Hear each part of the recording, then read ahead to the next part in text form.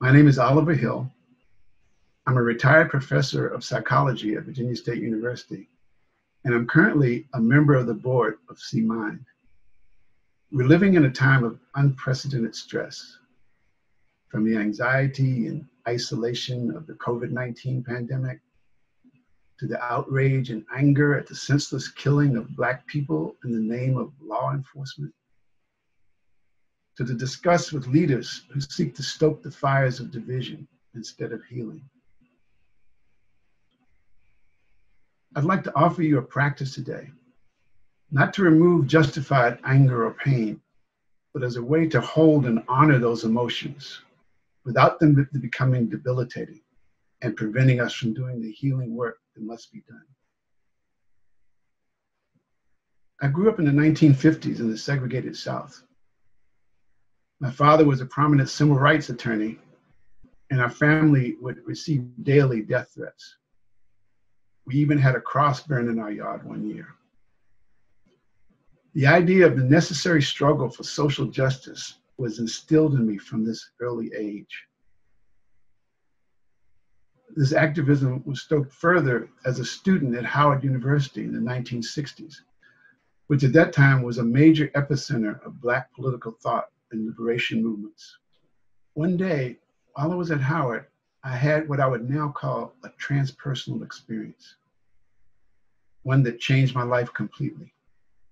I was walking around Rock Creek Park in the center of DC on what was a perfect spring day. Suddenly, my awareness seemed to expand, and I lost all sense of ego boundaries. It was the proverbial experience of being one with the universe. There was no sense of me, just this ocean of bliss and absolute peace, and an awareness of the interconnection of everything and everyone. It lasted for what seemed like an eternity, but then I could feel gradually old constrictions starting to reappear in my awareness. It was as if limiting thoughts were gathering together and reconstructing my old separate sense of self. Soon it was over, and I was back to my sense of me. I was both ecstatic from the experience, but also devastated that it hadn't lasted. I immediately set out on a journey to try and understand what had happened to me, and most importantly, to replicate it. This investigation soon led me to the path of meditation. Meditation was originally developed not as a treatment modality for stress, but as a means to experience the depths of consciousness beyond the thinking level of the mind.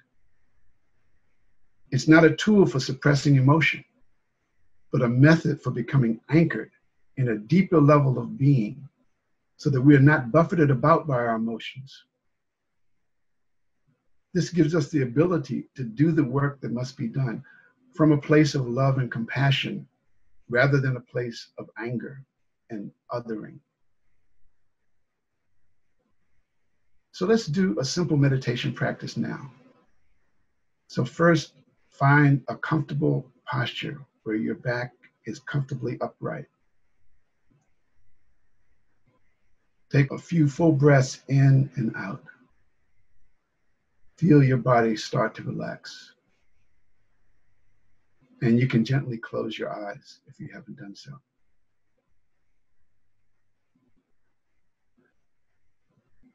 And start by just noticing the contents of your awareness, the thoughts, the feelings, the sensations. If you're feeling anger, notice the texture of your anger, the visceral sensation of your feelings of hurt and pain. Don't interfere, just witness what's there.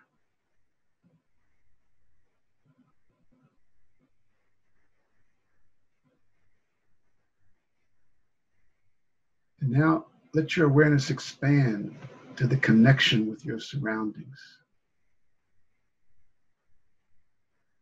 Feel rooted to the seat below you. and the earth beneath you. Feel the strength and stability that comes from your connection to the earth.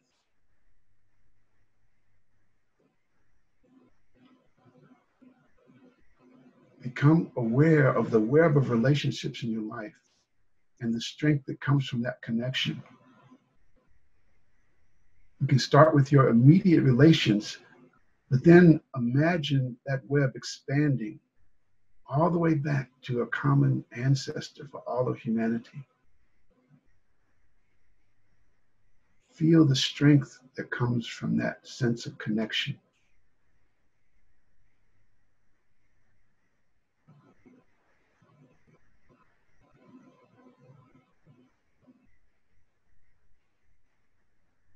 Now have a sense of expansiveness in your inner space. Entertain the idea that there are no boundaries to your awareness.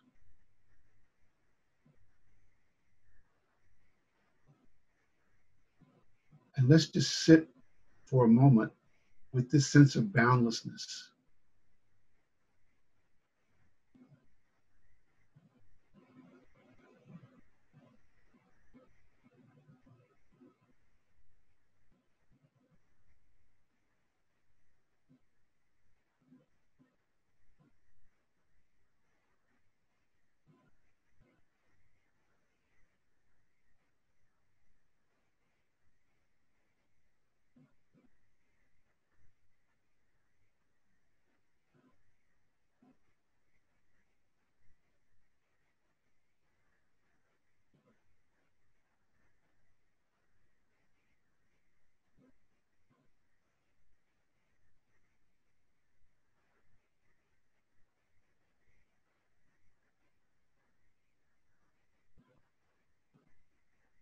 Now you can begin to slowly bring yourself out of meditation. Take a few breaths again. And when it feels comfortable, you can open your eyes.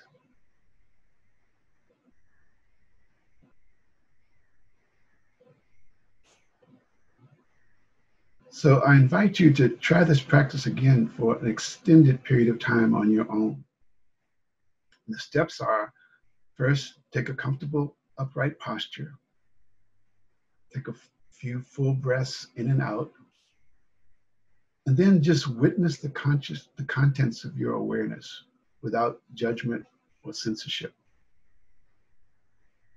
Cultivate the sense of the web of connections between you and everyone and everything in your life. And then finally, you can have the sense of the unboundedness of consciousness. No limits to your awareness.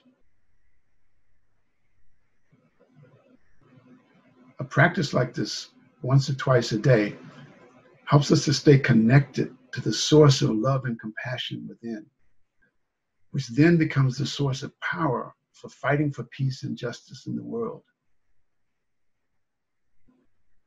My personal path of meditation is called Siddha Yoga. If you'd like to know more about this path and my teacher, Guru Mai Chidvilasananda, you can go to www.siddhayoga.org. That's SIDDHAYOGA.org. Thank you so much for your participation today. And may your meditations bear great fruit and support your healing and loving actions in the world.